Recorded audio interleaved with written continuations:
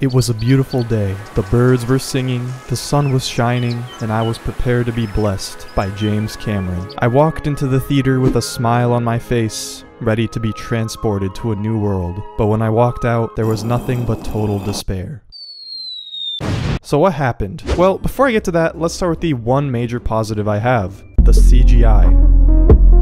The CGI in this movie is incredible. The water is sublime. I just wanted to jump into that water the whole movie and start swimming. Now, personally, I think beauty and the literal quality of the CGI are two different things. To me, the first Avatar did some more interesting things with the visuals, but that's just me. Either way, the quality here is undeniable. Pretty much just goes to show what can happen when animators aren't treated like garbage. That's pretty much my one major positive. Everything else would be a footnote, and since I know why the majority of you clicked this video, I suppose I should just get to the point. But first, let's have a little talk about these things called opinions. Opinion, noun. A view or judgment formed about something, not necessarily based on fact or knowledge. I do not claim to be a professional film critic or the arbiter of any objective truth. You don't have to put any weight into my opinion, and my opinions should not affect your feelings. You shouldn't feel upset because I didn't like something that you liked. Keep in mind that even if I don't say "in my opinion" before every sentence, that doesn't mean it still wasn't my opinion. Cereal with water is better than cereal with milk. Not so bad now, was it? With all that out of the way, my major con is I did not like the story of Avatar 2. Like, at all. I didn't like Stephen Lang. I didn't like Spider. I didn't like when Jake's kids got in a fight with some other kids. I didn't like this whale. I didn't like this story at all.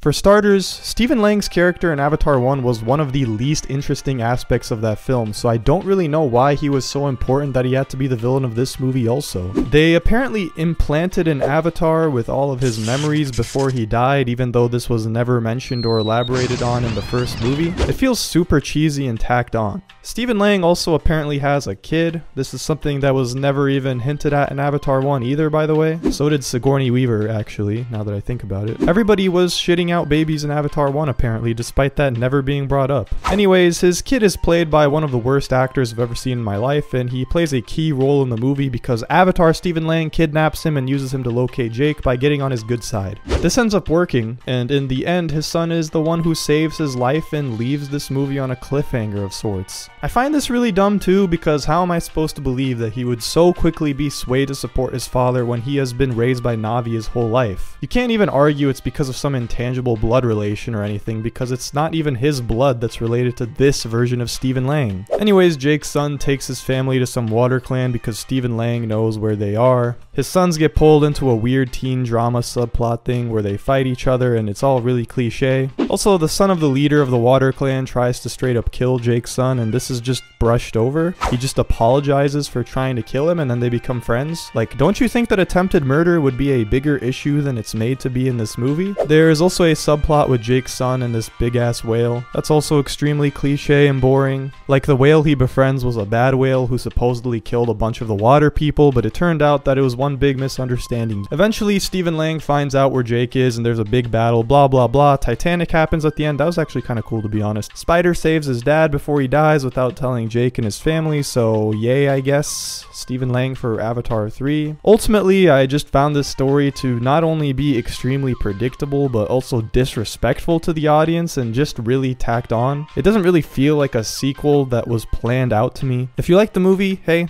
good for you. I just didn't really like the story at all, and I was literally dying of boredom in the theater, so I don't really know how to end videos, so